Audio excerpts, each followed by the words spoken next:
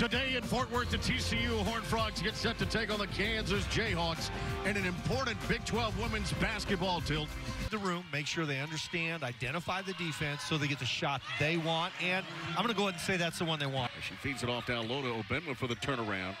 But Lauren Hurd's improved on the defensive end as well as Obenma gets the first news for TCU. KU. Yeah, that's a second jumper for Franklin to go.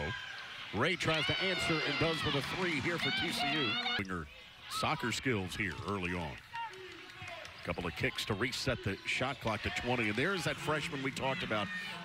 Gets her feet set, catches it in the shooting pocket, right, ready to fire. Absolutely, 100%. There's an answer that time for TCU as Kiana Ray is able to knock it a tray of her own. Game. If Kansas is getting a lot of paint touches, they're going to have a chance to have success. Bird tried to force it to Ray that time. Steal here. Franklin pushes the lead for Mitchell again. That one off the glass. Woods going to keep it. Not able to convert back the other way now come the Jayhawks. Quick look up the floor. And Anaya Thomas brings it back out. She'll get it back right back from Kersgeter. And a three-pointer here for the Jayhawks gives them a 16-15 lead. Kick it in the corner for JC's three, and Bradley able to knock it down this time. Here's Hurd with it. Comes from a basketball family. There's the lay-in for Hurd. His dad, Bob, was the head coach at West Texas A&M for about 25 years, weaving in traffic. Jumper doesn't go from the baseline for Barry, but able to grab it on a nice feed from Okamalafi. 4.5 left in the quarter. Thomas quickly. She likes to play at a quicker pace, and Anaya does. Woods has been fairly quiet, and this one fires that pass to Ray for the jumper. The feet organized and delivers. Shoots 30% from behind the arc. And there's that freshman again. And the shot clock now for Kansas. Kersgeter, the shooter. Picked up a couple of fouls early on. Here's penetration by Franklin into the teeth of that defense and able to score. She catches left wing and fires quickly. Had a good look. Nice follow for Hurd.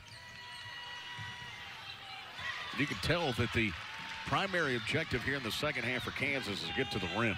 Absolutely. Penetration. Absolutely. And one of the things is, coaches will show you what they talked about at halftime. Oh, yes, quickly. Yeah, I mean, everybody go, well, I wonder what they talked about at halftime.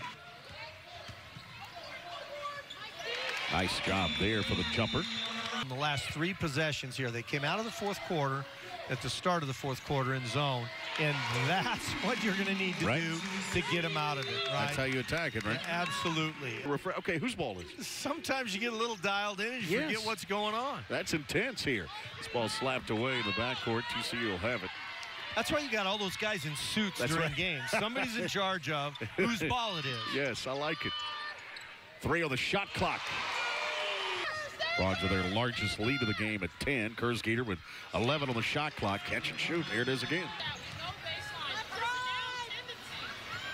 Kersgeter unable to convert baseline, and now back the other way. Hurd's got a trailer. Here's Ray. Set up nicely. Have a game, Kiana Ray. The best coaches, every single game is a chance to get more information about your team and teach your team what you're doing. The Horned Frogs with a 14-point victory and route to their 11th win of the year, 73-59.